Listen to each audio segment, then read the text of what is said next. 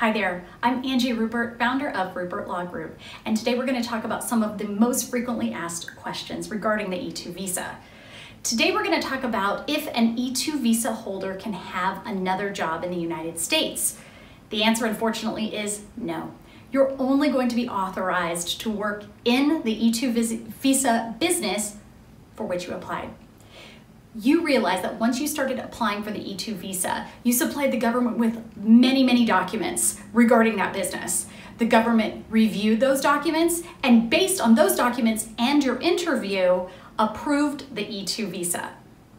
Once that visa was approved, the government only approved that business. So, if you have any questions about what business you're authorized to work for in the United States, you can also check your visa. In fact, the name of the business will be printed right on your E-2 visa. That is the only business for which you can work once you receive an E-2 visa.